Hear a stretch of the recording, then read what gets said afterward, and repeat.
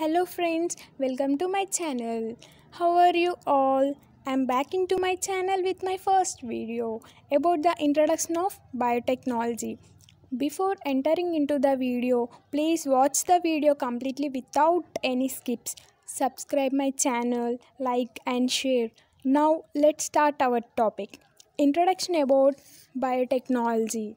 Like definition discovered by father of biotechnology. In this video, I want to discuss about the basic concepts of biotechnology and introducing how the biotechnology course is.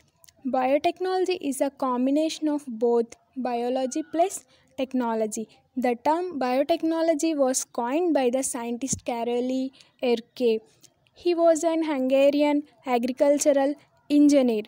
Definition of biotechnology: the exploitation of biological processes for industrial and other purposes, especially in the genetic manipulation of microorganisms for the production of antibiotics, hormones, etc.